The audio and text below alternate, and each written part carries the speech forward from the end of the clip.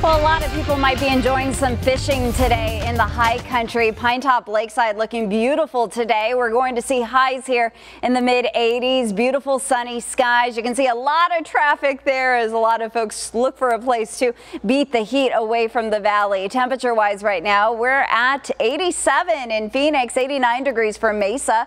We're sitting at 91 in Peoria, 89 for Cave Creek, and 87 degrees for Ahwatukee. Dew points are high. They're in the 60s. It's sticky. It's humid, it's muggy, and the humidity is not going anywhere. We do actually have dry air moving into our state. That's that orange color. I know it doesn't feel dry. Towards the ground is where we have the moisture, the humidity. The air mass thousands of feet above the ground is what's going to help suppress thunderstorm activity. So we're only going to see some isolated storms across eastern and southeastern Arizona this afternoon and this evening. They're going to be very isolated and coverage.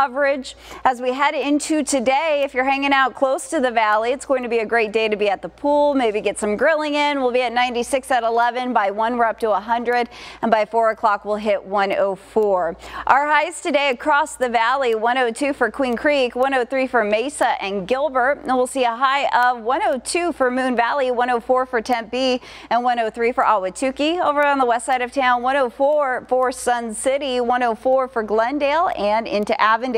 Excessive heat warnings for Grand Canyon country in effect today through Wednesday. Below 4,000 feet, we could hit temperatures of close to 110, and it's the same story across western Arizona, where we have excessive heat warnings as well for temperatures between 110 and 115. Our highs today: 104, tomorrow 106. Those temperatures are going to keep climbing. We should stay below 110. Thursday, Friday, we peak at 108. No storms right now in the forecast.